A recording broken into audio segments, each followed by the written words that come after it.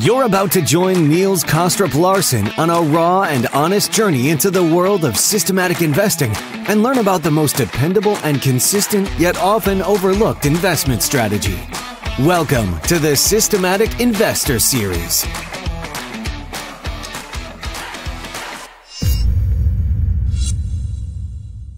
Welcome back to this week's edition of the Systematic Investor Series with Richard Brennan and I, Niels Kaastrup-Larsen, where each week we take the pulse of the global market through the lens of a rules-based investor. Now, before we dive into today's topics, I want to let you know that I will try to make our Systematic Investor Series a bit more focused on providing unique value to you as a listener. And this comes as a result of some feedback I had this week from one of our loyal listeners. What it means in practice is that I will move my macro-oriented weekly update to my weekly email update that comes out every Sunday. So the podcast episode will be more focused and potentially a bit shorter in time. Now, I'm going to do this on relatively short notice, so just bear with me as I find my feet with this new format. And of course, for those of you who'd like to get the short macro update plus other relevant content each week, and for some reason are not signed up yet to my Sunday email update, you just need to head over to toptradersunplugged.com/TTU-news. Okay, with that housekeeping out of the way, let me say hi to you, Rich. It's great to be back with you this week. How are you doing? What's happening down under? Oh, all good, Niels. Getting a bit colder down here, but the markets, they've been in an interesting sort of state for the last few months. It's fairly flat for me, but we've had some wiggles, ups and downs. But nothing to complain about. But I certainly haven't experienced the fantastic trends of 2022 yet. But all systems are patiently waiting, ready to fire if that event occurs. So let's see what happens. Exactly, and I actually think we're going to touch on that specific topic today. You know, the being patient and waiting to strike is one of the things that I have a feeling you will be talking about today. You're right, it hasn't been a super busy period either. Although I will say today, and I appreciate your flexibility, it is a bit of a busy day for me because my father turns 90, so we're going to be celebrating him today. And he's been a very big part in my life and inspiration, so I'm definitely going to enjoy celebrating him and his achievements. Now, from a trend following point of view, you did mention that not a lot had happened, Rich. Although when I look at it, it seems like we've shifted this week from a few weeks of commodity market leadership really back to financials being kind of where the action has. We saw Japanese equity markets leading the way, I think, from a trend following performance point of view. But also some of the other equity markets in Europe did pretty well, albeit, of course, the US was pretty flat on the week. I think for long-term managers or systems, I think fixed income also enjoyed a pretty good week this week as we had rising yields across the world. And that obviously will benefit those who have kept their short exposure. Although I will say probably where you are in Australia and Japanese markets may have performed a little bit differently. And elsewhere in the trend-following world, I would say energies probably did not help this week as prices rose. And since they have come down for quite a while, I think most trend followers will be short at this time. And also maybe some of the softs didn't do so well. However, we also had some pretty decent developments in grains, meats, and the one market that never really helps us, cocoa. So anyways, my trend barometer, I think, it's still stuck in neutral at 43. So completely confirms what you've said, Rich, early on, that not a lot has happened so far this year. From a performance point of view, we are sort of slowly making our way back to flat for the year. The Beta 50 index is up about 12 basis points so far this month, down 2% for the year. SocGen CTA index up 67 basis points, down about 2.6% for the year. The trend index up about 1%, down 3.7% for the year.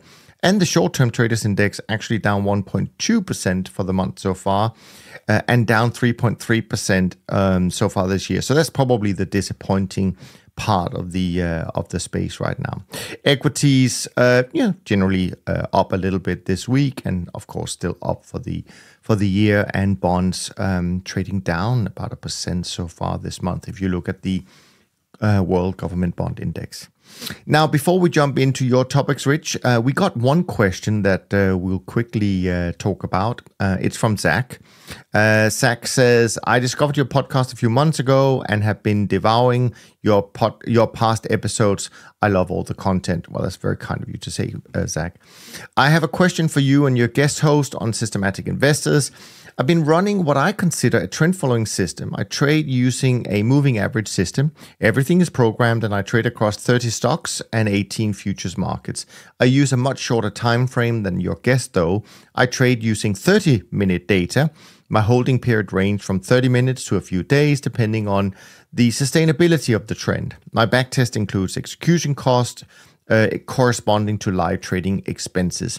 I use the same signal for all markets going long and short. My question is whether you or your guest hosts have explored the viability of systems like this. I know it would not work with scalability of large firms, but has there been any research you know that explore these shorter term time periods? Rich, any thoughts on this for Zach?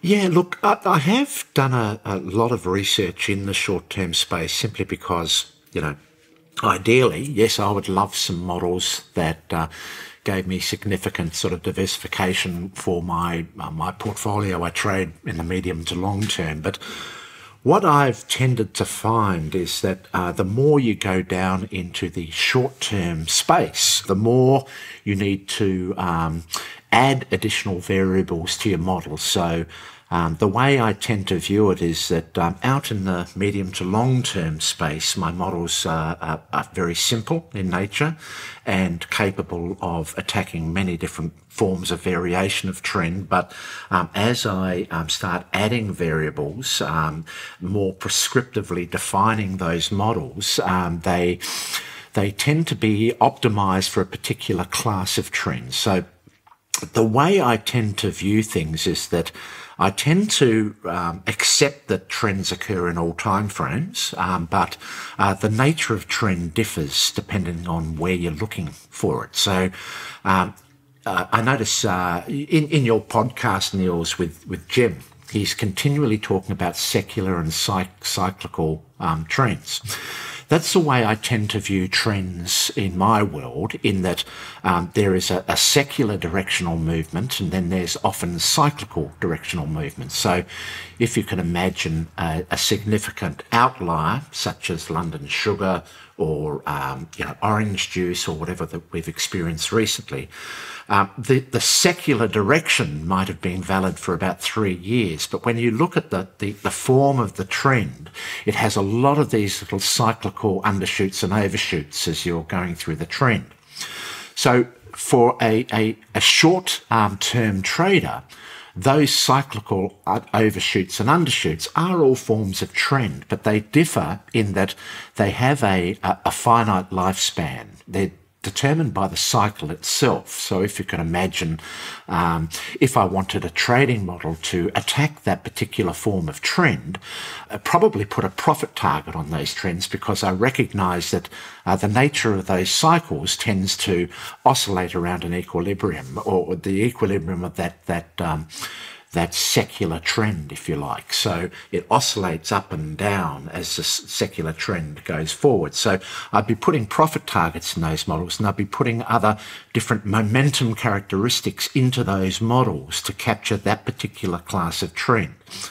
But this is where I think I'm changing the nature of my systems, which are specifically deployed to catch these outliers, and investing in this more highly optimized form of trend. Now, I don't like doing that because with my finite capital, that means I'm allocating some of that finite capital away from my secular simple trends, and I'm investing it in these alternate, more optimized models.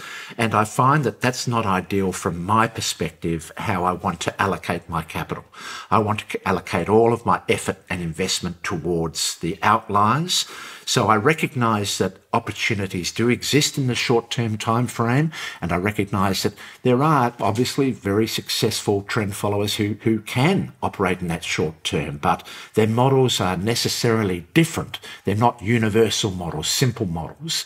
They're specific models. They're what I'd class as momentum models as opposed to trend following models, because the way I look at it is that I class a trend following model as having much more, here we go again, looser pants in its ability to capture a variety of different forms of trend.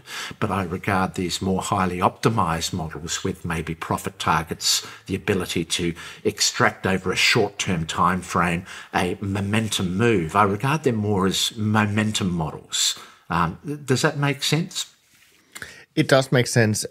It's an interesting discussion because I'm assuming when I hear Zach's question that he's actually could well be doing what I would consider trend following, but on a shorter term time space. And what I mean by that is, I think you're absolutely right, Rich, that a lot of the shorter term managers that we think about, and that actually some of them just were featured on the in the CTA miniseries that I've been doing with Alan. That they're not really trend followers. They are using different ways of getting out. It could be time-based stops. It could be profit targets, because what they really want is to, they want to exploit the expansion of momentum that doesn't last for more than a few days or a few hours. So I consider it slightly different. I consider it just as being short-term trading, not necessarily short-term trend following. So I think you're right in that. But I will warn you, Rich, that on Monday we're going to release an episode with an ex-turtle that actually have found ways, and I think, seems pretty successfully, of not just letting the winners run indefinitely, so to speak. So it's quite an interesting, I won't reveal more than that. I'm sure you're going to be tuning in on Monday when you as you wake up. But it was one of those conversations where we afterwards talked about whether we should be a little bit concerned that certain other turtles might be having a hard time on their treadmill as they listen to the conversation. But it's fascinating, and so look forward to publishing that in a couple of days. Anyways, I hope forward to that news. Yeah. So, anyways, I hope, Zach, that you got some benefit from that. And actually, Zach, just go and listen to a couple of the managers we just featured. Crable and Quest springs to mind.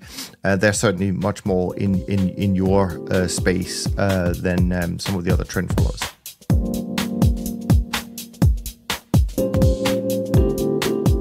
But anyways, Rich, last time you were on the show, we talked about how much improvement adding a trend follower to a traditional portfolio can improve the risk-adjusted returns, which, by the way, was not insignificant.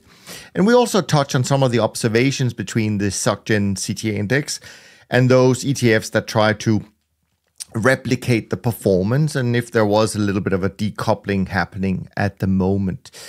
And today we're going to take it a little bit further, because we're going to kick things off with how we think, or should I say, how we think about manager selection and some of the processes behind manager selection that we have written about on the TTU blog in the past.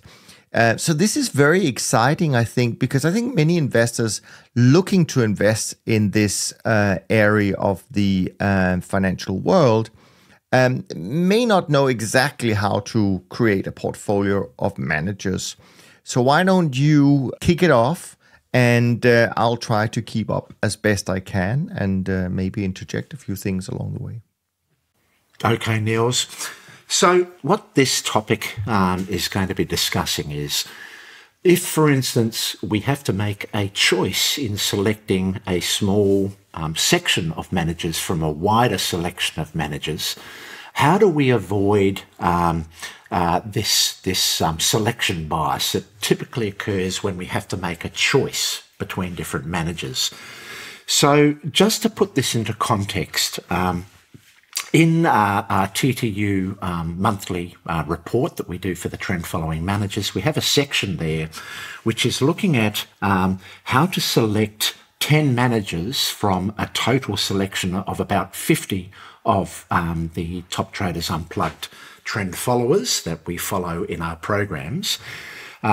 Characteristic to all of the 50 or 57 trend following programs is that they must have a 15-year or 20-year validated track record. The longer the better, because we're using a validated track record as a basis to say, hey, look, without the benefit of a backtest, the validated track record is the best way to assess robust candidates going forward into the future, because as everyone is aware, when they undertake a backtest, they're using the benefit of hindsight, because they're exploiting the historical data to identify what is the optimal selection of strategies that they can derive from that historical data.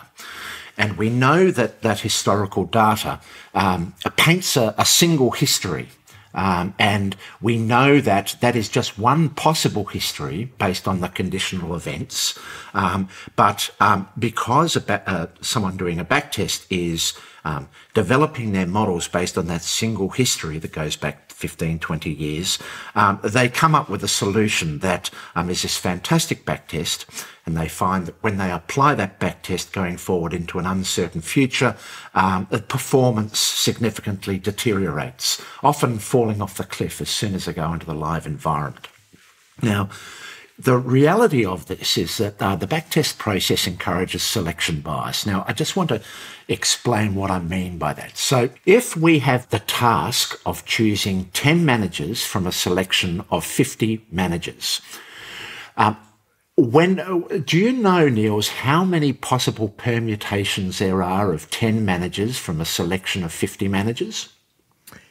Well, if I was going to guess, Rich, my guess would be 10 billion, 272 million, 278, and 170.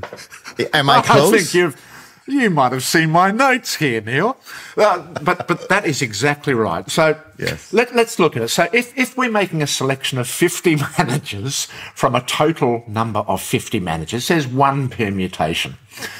If we select 49 managers from 50 possible candidates, there are 50 possible permutations. So as we decrease the selection to a narrower number, the permutations explode in number.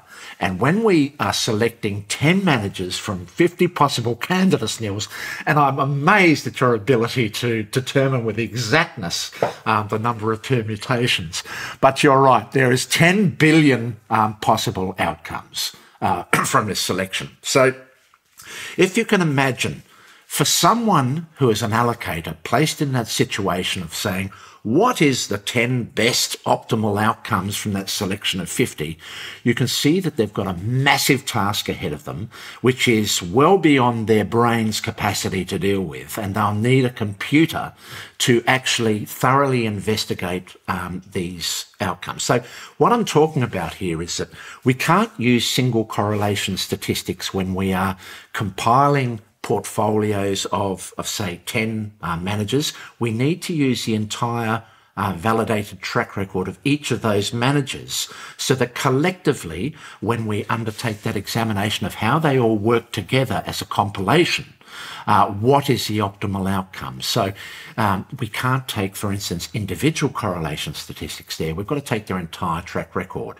And the way we do that is an iteration process where we are collating bundles of 10 from a possible selection of 50, and then we are evaluating how those 10 that we've selected, and there are 10 billion of them, of those possible selections, how they as a composite produce an optimal risk-adjusted return. So this is where we need the power of computers to avoid this propensity for us to apply selection bias in our process, because it's like looking for a needle in a haystack. When there is one optimal solution in that 10 billion sequence of permutations, you see that it is like a needle in a haystack, and we need a powerful computer-based process to actually confirm that the solution that we select is the optimal candidate.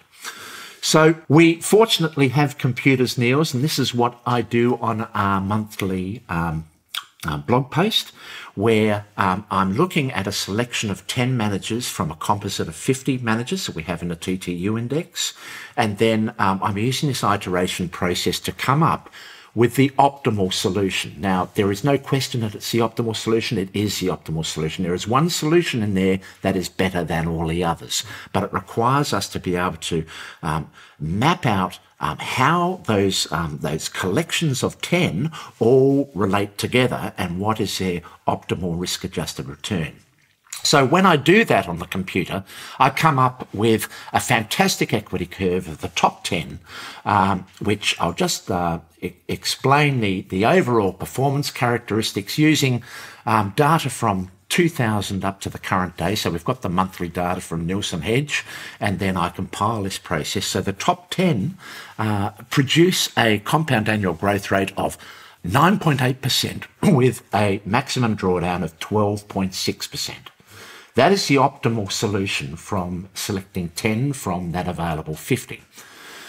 But as I said before, that's using the benefit of hindsight bias because we have the monthly histories behind us. Now, and the process needed to obtain that optimal solution is like looking for a needle in a haystack. So, is there a process, therefore, that we can apply to converge towards that optimal solution without the benefit of hindsight? And there is a process we can apply. And effectively, it's very much like a walk-forward process. You might have heard that term, walk-forward technique. The basis of a walk-forward technique is you evaluate a performance result. Say let's say that if we undertook a process at this current day to come up with what are those optimal 10 candidates, we've already told you, after these 10 billion iterations, we come up with a solution that produces a compound annual growth rate of 9.8% and a maximum drawdown of 12.6%, or a MAR ratio of 0.7. That's the best we can get from that selection of 57 candidates with a 15-year track record. Let's imagine, therefore, that we go back to the year 2000 and we undertake this process at that time. So, therefore, we're looking back in time, back to 1980, and we are evaluating what managers were present at that particular point in time, and we're undertaking that exact iteration process that I've explained before, the 10 billion iterations, say, of 50 managers, to come up with what is the optimal in the year 2000. I come up with a result. Now, what I do is that is a hindsight result. So what I therefore do is I run with those 10 managers for the first 12 months until the year 2001. So I'm selecting those 10 candidates back in the year 2000 who produce that optimal return, and then we run to using those 10 selections to 2001. So just to go back in time, the managers that I chose back there, there's a lot you'll be familiar with, Niels, because Dunn was one of them, Chesapeake was another one, Eckhart was another one. These were managers that fell into that grouping of 10 back in 2000 based on their performance track record, and I selected those 10 and ran with them for 2001. Then, at the end of 12 months, I undertook the process again, but this time using an additional year's worth of data. So now we've got, say, 21 years of data, and I run that iteration process again, the 10 billion iterations, looking at the best 10, and you might find that the selection slightly changes, or it might stay fairly consistent. It all depends on the track record performance, adding that additional year. Now, if you can imagine, that is a walk-forward process because each year we're using unseen data for a year based on a track record that's evaluated 12 months earlier. So as we're stepping through this process, undertaking this process each year, but we're selecting our managers for the future year, which is unseen. And as we step through this process, you'll see that process actually converges to that optimal outcome at the current day. because when we undertake the process now and we evaluate what is the best selection of 10 from 10 billion, we find that the results today are now incorporating all of that history plus all of the more recent history, and it comes up with a selection and it produces that optimal outcome that I explained to you earlier. It was the compound annual growth rate of, what was it, back then it was, so the result of that was a compound annual growth rate of, I think it was 8.8 and 12.6% drawdown. Now, so when I undertake this process and then we summate the results to produce an equity curve, we find that it is very close to that optimal solution because it is converging towards that optimal solution. Now, it's always going to be lagging by 12 months because of the nature of the process we undertake. We're evaluating based on a prior track record, and then we're rolling forward on unseen data 12 months. But what this process does is it converges towards that optimal solution. So this is a selection process that therefore avoids any form of timing selection. It's a process that we can apply, and it has wider application than just this process I'm describing here to select a possible fund-of-fund structure, because I apply a similar process in my workflow process that I do for my trend-following models. But what it's doing is it's embedding a degree of adaptation into those models. It's recognizing that these complex adaptive systems called markets inherently have this ability to ensure that any selection process we do must have an element of adaptivity in it to recognize that markets are never stationary in nature. They're complex systems, they're non-stationary. Performance changes over time. Your selection process, therefore, needs to change over time. And it's not something, if we undertook a selection process using available data today, or we undertook a back test using available data today, we're going to get this super splendid result, but it has no persistence going forward. This is a process, an alternative process that avoids that, and it incorporates this degree of adaptability in it. And I think it's a very powerful method that can be deployed for anyone who is in the game of allocation, or it's a very powerful method for people developing their trend following models as well.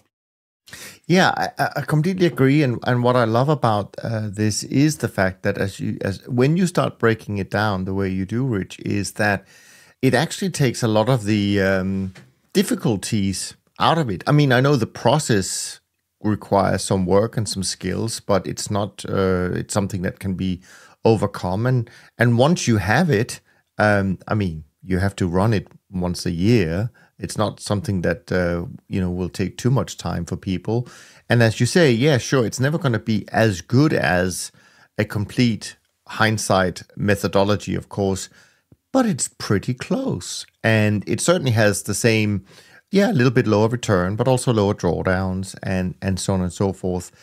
So I really like it. I think it's very powerful. I mean, because the funny part is that I guess it's like with anything in investments, people spend so much time on essentially forecasting the future. Where should I invest, or how should I invest? And they make it sound like it's it's almost like predicting an unknown future. But I think you're taking the prediction part out of this by applying this process, and like we do with trend following in general. And I think that's what really makes it a very powerful methodology. Actually, Niels, there's one point I forgot. So I'd like to report the results we got at the end of this process, just to compare and contrast against that optimal result that we achieved versus what the process came to. So the optimal process, as you remember, had a compound annual growth rate of 8.83%. By adopting this process of walk forward over the last 22 years, effectively we achieve a compound annual growth rate of 7.05%. Fairly similar to 8.83, but yes, slightly worse. But the drawdowns, interestingly, the drawdowns of the optimal selection was 12.63, so that's a compound annual growth rate of 8.83 and a drawdown of 12.63. But our drawdown of our process is 11.54. So on a risk-adjusted basis, when we compare and contrast, we've got a MAR ratio of 0.7 for the optimal selection using hindsight bias, and we've got a MAR ratio of 0.61 without hindsight bias. So yes, it's lower, and it will always be lower. You'll never be able to, whenever you do a back test, whenever you do something using selection bias, you're always going to achieve a better result than what is practically possible through actual live implementation. And this is why also the validated track record of a fund manager is so critically important. Rather than using statistical metrics from a back test, the validated track record of a manager is from a manager who is staring into the void of uncertainty. They don't know what's going to happen next year, which is different to a back test, which has got all of that data laid out in front of them. So, the validated track record is so important because it talks about the skills of the manager, the discipline of the manager, how they're able to robustly stick to their strategy, disciplined at all times, what they do in extreme events to manage their risk. These things are never sort of identified through your backtest process. And this is why I do love the validated track record as opposed to a backtest result or something in hindsight that we can go back to assess. Now, one thing I was noticing from our latest monthly report was that this methodology, if I'm reading the numbers correctly, actually produces a better return and risk-adjusted return compared to the serenity ratio methodology that we're also looking at, because I think you and I fell in love with the serenity ratio as a concept. We thought that would make sense. It takes into account the path dependency of the risks and so on and so forth. And although it is picking, I don't know if it's picking because we're only using 5 names, maybe there is some more variability. That's right. That's the difference. Yeah, that probably is the difference. Yeah.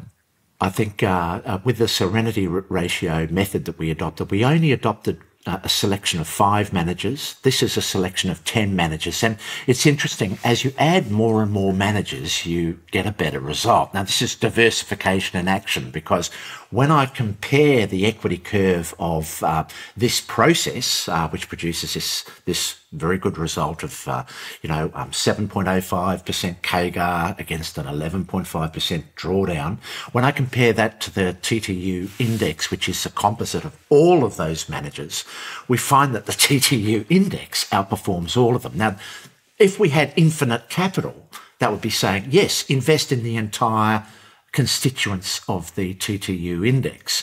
But when you've got finite capital, you've got to make a selection process. You've got to reduce your ability to achieve that maximum outcome from maximum diversification. So, but this is a very powerful process to ensure that you have a very strong performance record with what is available in that selection process. So it might not be the ideal one. The ideal one might be invest in the index, but you'll need infinite capital or close to infinite capital to achieve that. But by selecting 10 managers, that gives you that reduces the degree of manager risk by selecting an ensemble of managers, and it also gives you the benefit of all of those correlation impacts of those 10 managers, and the benefits are expressed in the overall return stream by virtue of the fact that all of these managers are robust. So we're selecting from robust candidates, and the correlation benefits of putting them all together produces this superior overall result as an ensemble without having to get into the problems of selection bias and all of these things.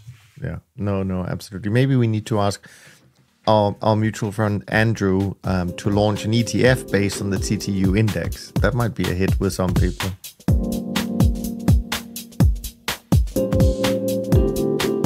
All right. Well, this was a great way to kick off our topics today, Rich. The next one is, to some extent, it touches on something that we've talked about many times, namely, what's the best way of hunting these trends. But as usual, you always come up with a very visual and easy to understand way, which is obviously a sign of being a great educator as you are. So should we jump into the world of cheetahs and spiders and see what happens? Let's do it. Okay, so here we go. So I love using analogies because often when we're dealing with data and price data, things are pretty dry. But when you look at alternative complex systems and you look at what happens in those alternative complex systems, you often find very strong analogies that have that resonate with what we're doing. And I tend to think that there are two forms in our quantitative circles of price action.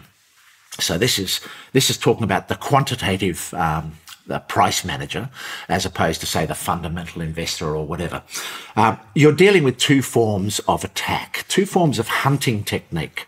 One is applied to understanding the characteristics of a specific species or a specific market, and the other is a generic universal form of attack, which is much less direct in what it is specifically targeting.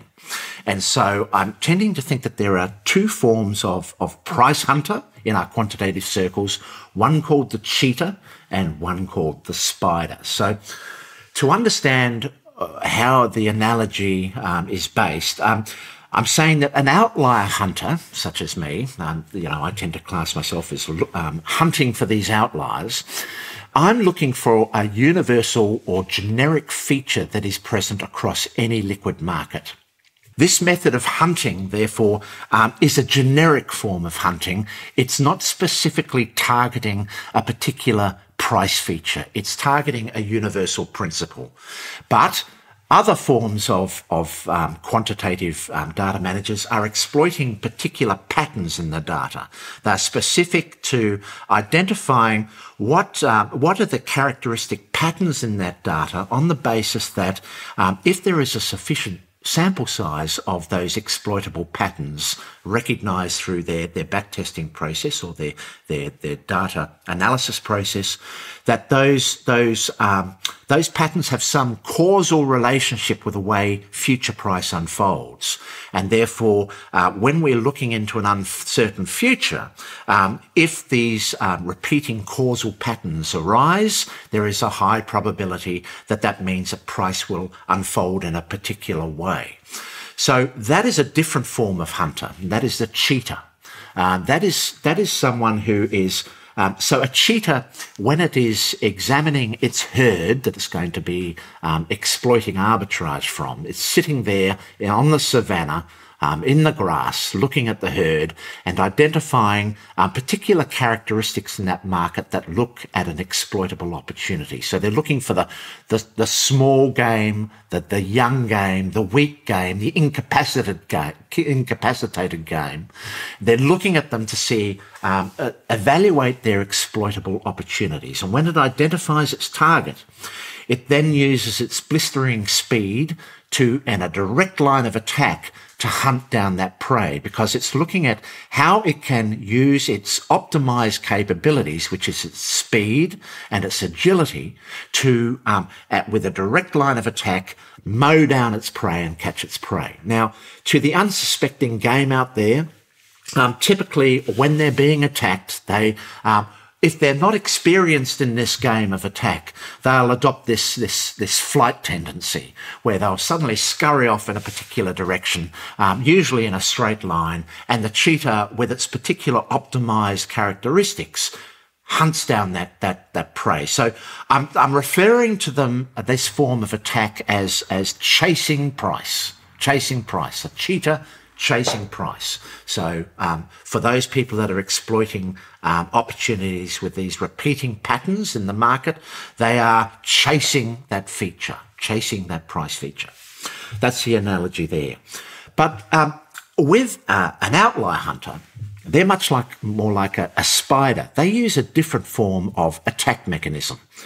They're not individually assessing the capabilities of the herd or whatever they're attacking. What they're doing is they're saying let's look at the overall mechanics of the herd or the flock, whatever they're targeting, and they're looking at the general tendencies or the universal characteristics of that herd. They'll notice that the herd might walk or graze in a particular corridor, but there'll be certain numbers of that herd that tend to sort of verge towards the extremes of that corridor. There'll be particular, when they're not under threat, they will tend to sort of lazily graze or lazily move away from the general characteristics of the overall herd, and they'll see that that is an exploitable opportunity. And the way they'll target that opportunity is the establishment of ambush points or traps, as opposed to a direct line of attack on those herds. So they'll understand the overall characteristics of the herd, the universal qualities of that herd, and then they'll notice that there are certain universal features of that herd. There'll be certain strays that are in the distal regions of the corridor that tend to sort of eat out in those zones. So they'll identify these perfect points to lay their ambushes or their traps.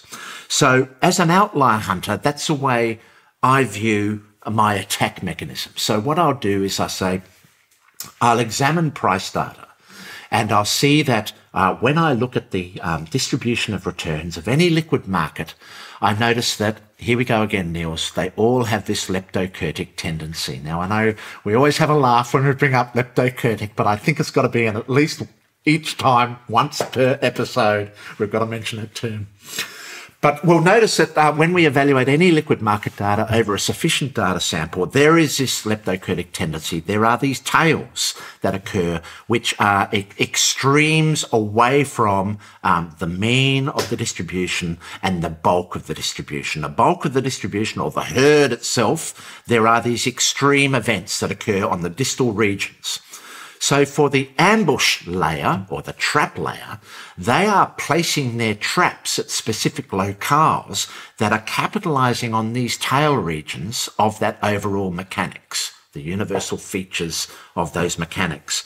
And the prey that they catch, well, they've got no choice in selecting the weakest or strongest or whatever. They've got to have fairly robust traps to capture as much as they possibly can. It might be a big beast that wanders out into at the distal areas of that tail region.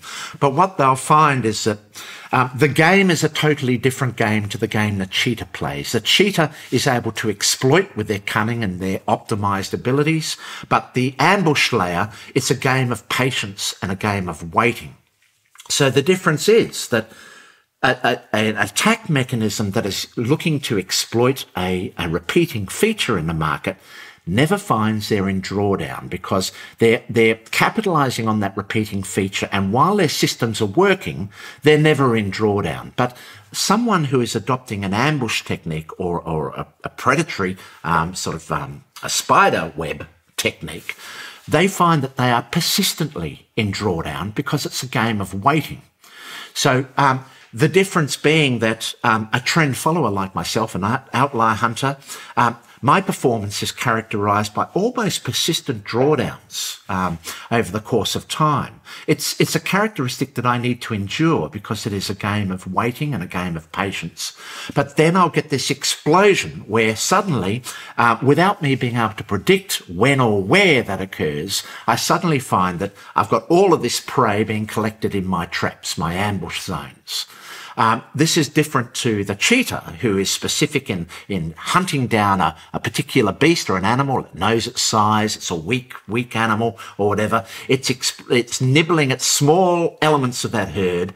But the outlier hunter often finds that without warning, they're capturing large gains, windfalls, things that are much greater than themselves. So for the poor little spider with their webs, they suddenly find that they might have birds in their webs, things that are much larger than themselves, but it's a windfall that keeps them going for such a long period of time. So this is sort of the analogy I use in these two different methods of hunting.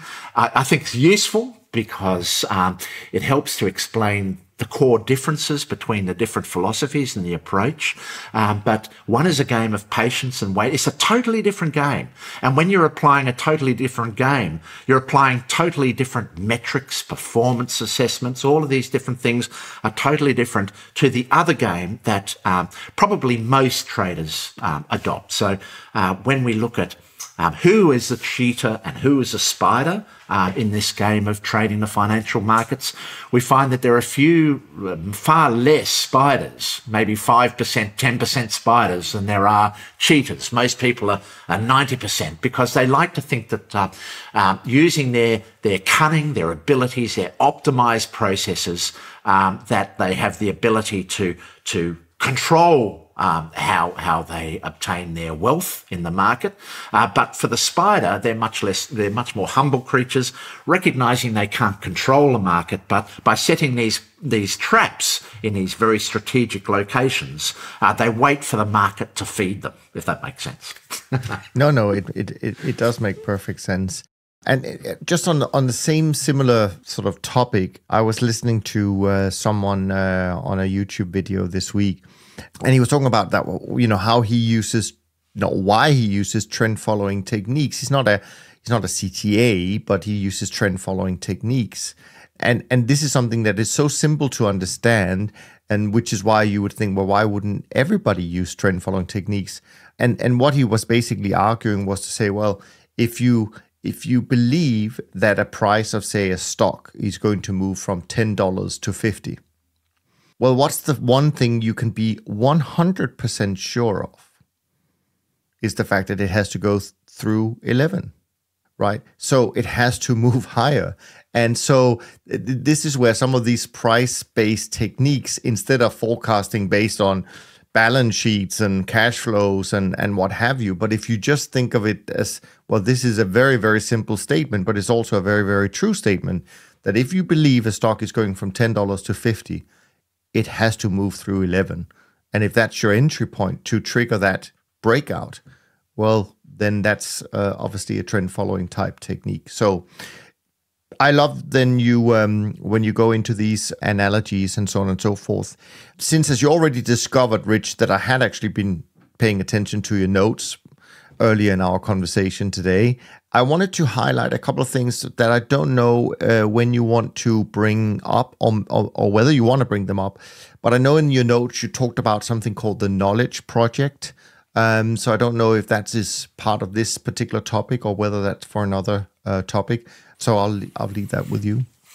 Yeah, no, the Knowledge Project, it's a podcast by Shane Parrish, and I was listening to it this week, and I think it was a few weeks ago that the podcast was released, but it was interviewing a gentleman from the Boston Consolidating Group, and it was a very interesting podcast because once again the analogy started flying fast and thick, and I started comparing and contrasting what he was talking about to our process as outlier hunters, and what the podcast did, about half of the podcast was devoted towards the difference between private companies and public companies. So private family-owned companies and public listed companies.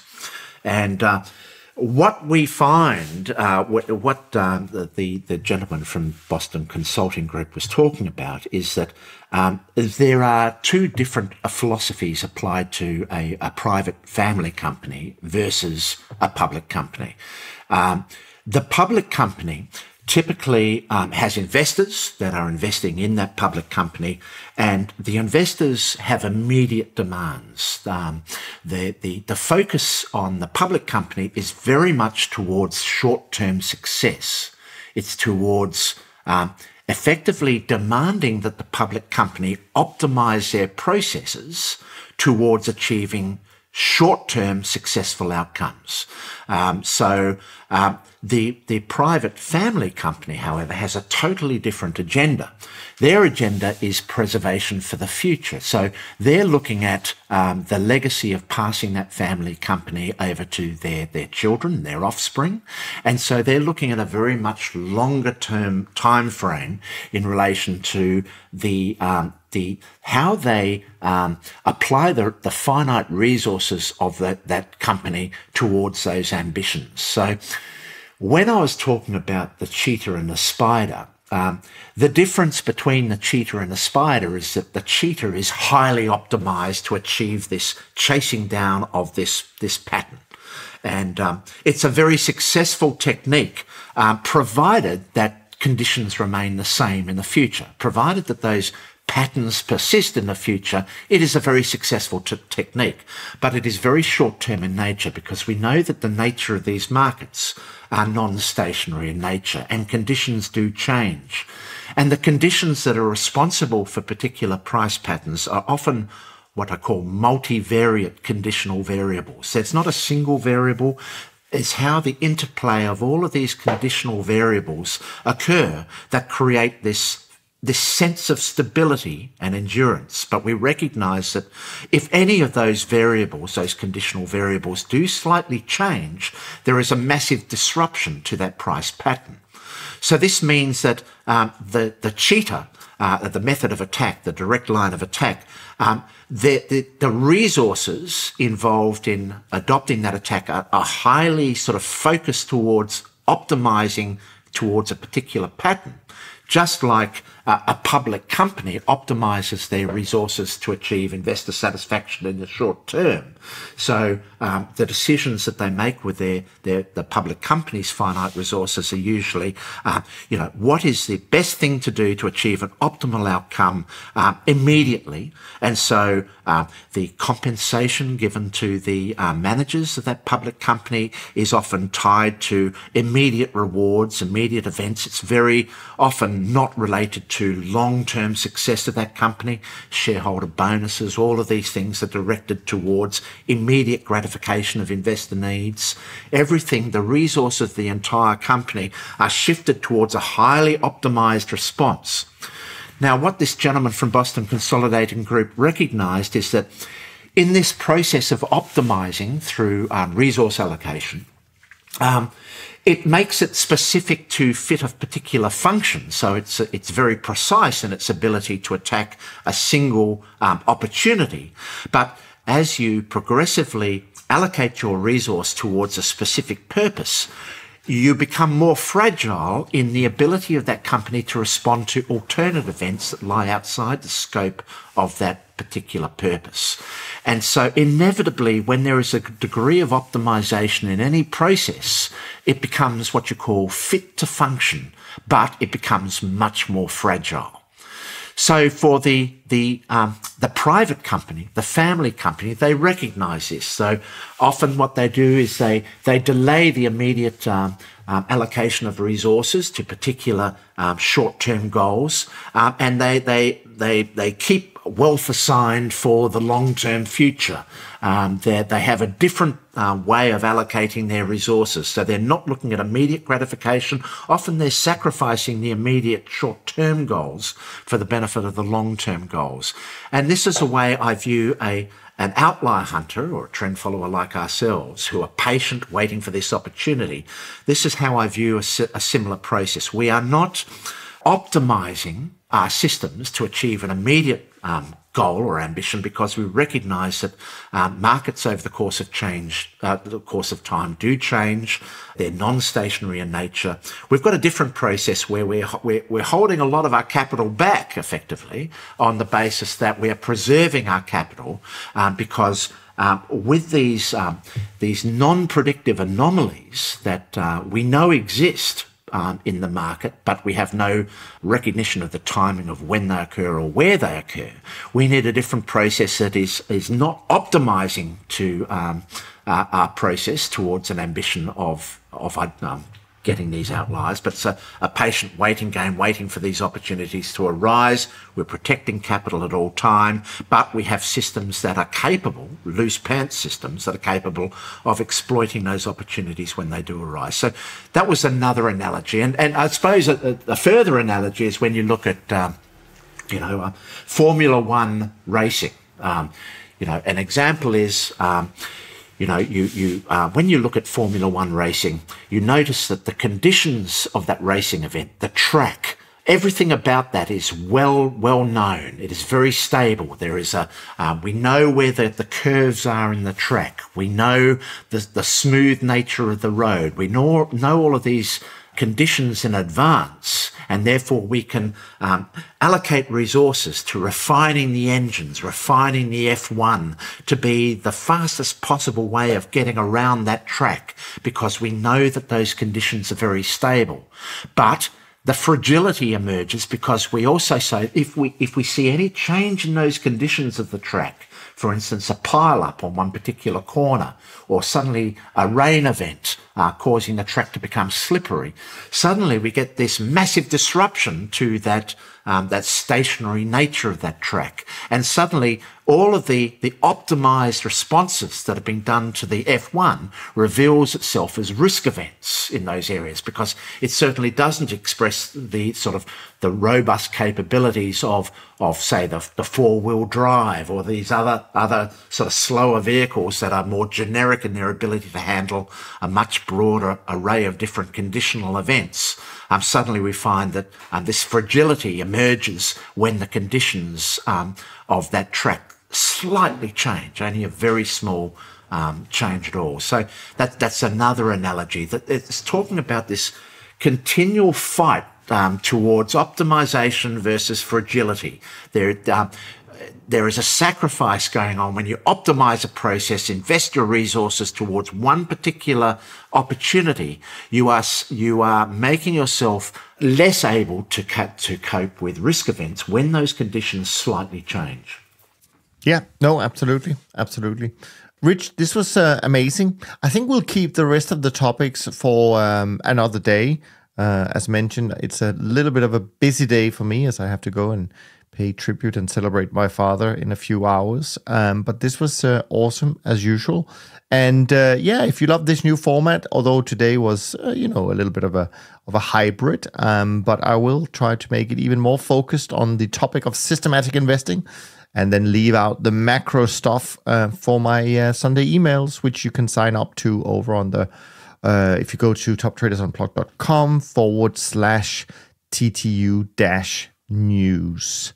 Next week, Rob is back, so that will be your chance to have him tackle some of your questions. So feel free to send them in, as usual. info@toptradersunplugged.com is where you will have to do that. And if you want to support our efforts here, please head over to iTunes or Amazon or Spotify and leave a rating and review. It certainly helps more people discover our little podcast here. With that said, from Rich and me, thanks ever so much for listening. We look forward to being back with you next week. And until next time, as usual, take care of yourself and take care of each other. Thanks for listening to the Systematic Investor Podcast Series. If you enjoy this series, go on over to iTunes and leave an honest rating and review. And be sure to listen to all the other episodes from Top Traders Unplugged.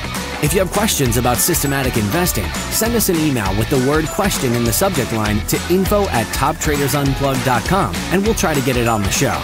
And remember, all the discussion that we have about investment performance is about the past, and past performance does not guarantee or even infer anything about future performance. Also understand that there's a significant risk of financial loss with all investment strategies, and you need to request and understand the specific risks from the investment manager about their products before you make investment decisions. Thanks for spending some of your valuable time with us, and we'll see you on the next episode of The Systematic Investor.